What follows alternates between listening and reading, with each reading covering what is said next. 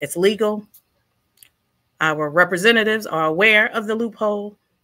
They leave that little hole open. Take advantage of it. I have to add this disclaimer. I'm not a financial advisor. I'm not a tax professional. This information that I'm sharing is for entertainment and educational purposes only. If you have any tax-related questions that are unique to your personal situation, I strongly recommend that you contact a tax professional. All right? Y'all like my advertising voice?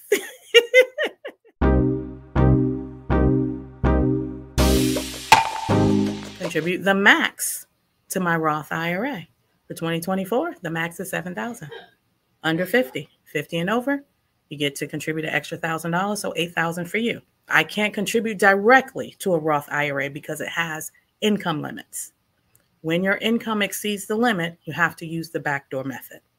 And the backdoor method is just simply an extra step.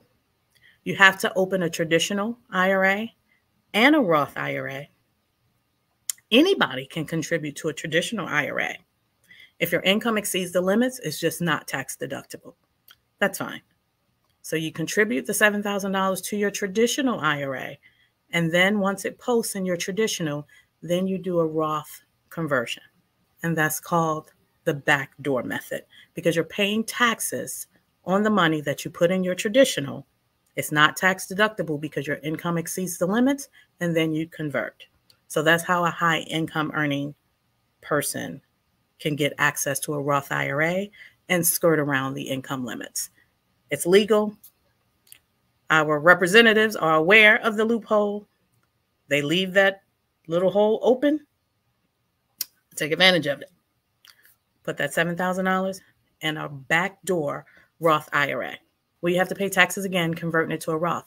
No, because you've already paid taxes, right?